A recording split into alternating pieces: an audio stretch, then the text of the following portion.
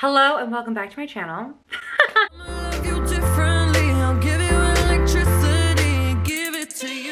So I wanted to do a quick video talking about becoming a makeup artist, and there are pros and cons definitely to becoming a makeup artist. I just wanted to give a few pros and cons and my best advice. And then if you guys want me to do a series of like what a kit should look like, a video like doing client makeup and like kind of do step by step, like a longer video, I can.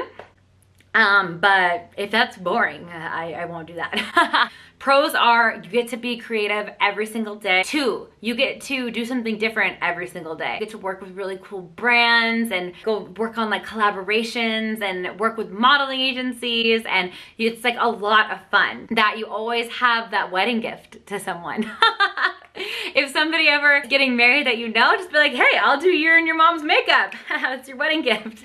Some cons are, in the beginning, you are a broke bitch, you know? Like, that's just the fact. Like, you don't make a lot of money. You have to do multiple things. Like, in the beginning, you kind of need to have a form of income. I worked retail for the first like 8 months that I decided to dedicate the majority of my time to being a makeup artist, all while getting my master's degree. Another con is that you are in charge of your own kit. You have to pay for everything. You have to pay for all the eyeshadow palettes. You have to stay up to date with the trends and make sure that you have all brushes and make sure that you have always all the hygiene stuff. Pay for your business cards. You have to do everything. I mean, you're running your own business, which is also a pro because you're in charge of yourself. There are slow times in the season. Like, I can go a whole month without having a single client, and then the next month I'll have like 12 and I'll be able to pay for my next 2 months rent. And every month is different. No steady income. Like, I remember one month I did one wedding that paid for my rent, and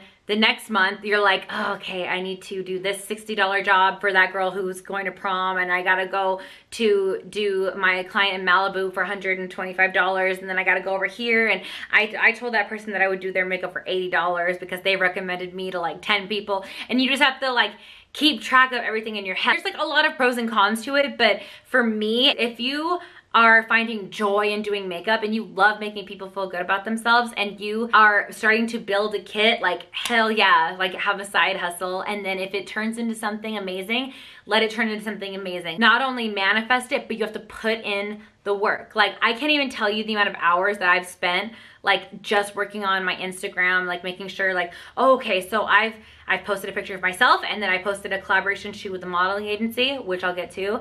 I have posted pictures of a friend, and then now a wedding, and then a before and after, and then you have to make sure that you're showing lots of different things so that when, let's say, your cousin recommends her yoga instructor to get her makeup done by you for her wedding, there better be options, and there better be somebody on your Instagram that looks like her. That is kind of the first recommendation, is like, just get your Instagram poppin'. And if you don't already have a makeup artistry designated Instagram, I would definitely recommend doing that. I recommend doing business accounts because you can see your analytics and see if you're doing well and if people are saving your work and able to promote your posts. And that's only if you have like the budget for it, but I'm just saying that's like an option. But I really like being able to see my consumer insights and seeing like, okay, I'm like, a lot of my demographic is in my area, or it's in LA, and that's what I want. I want people that are in my area so that I get booked for things. And so the second thing that I would recommend doing is kind of a few things. I would recommend reaching out to photographers, modeling agencies, and salons and stylists. And the reason why I'm saying reach out to all these people is because they all want to do collaborations too, and they all need makeup artists, because most of the time hairstylists don't know how to do makeup, and most of the time makeup artists do not know how to do hair. Example number one, you don't want me touching your hair. Like, I can kind of do my own hair, but I suck. Like, I'm not good at doing hair. It's not my gift. Like, hey, if you're ever doing a collaboration shoot, please let me know.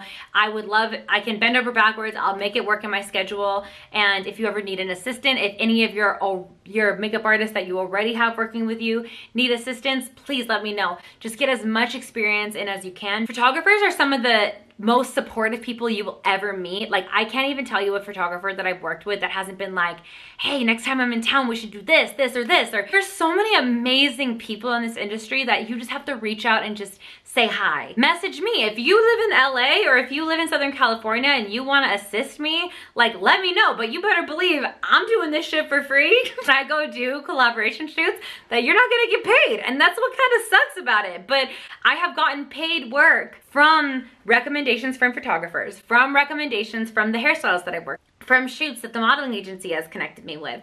And so it just all ends up working out, but you have to just like decide what's worth it and what's not. It's a day by day thing. It's not like something where you just can buy success, you know? Okay, so I guess the last thing is like answering the question of, should I become certified? California, you don't technically have to be certified to practice being a makeup artist, but if you want, there are like really cheap certification courses that you can just get it for a few $100s, and you're able to get the discount at places like Nigel's, Namie, even brands like Makeup Forever or NARS. Like, they do discounts for makeup artists. And MAC requires a few other certifications, like you need like a website or published work. But it's just kind of, the money will make itself back if you're planning on having a huge kit. It's not completely necessary in the beginning. If you want to get started as a makeup artist and you have a job right now, start doing everyone's makeup that you know. Like, literally do your mom, do your auntie. If you don't have your mom and auntie there, do your friends, do your boyfriend, do your girlfriend. Like, people on your Instagram, like, hey, like, I'm trying to do 3 different looks. Like, here's my inspiration board.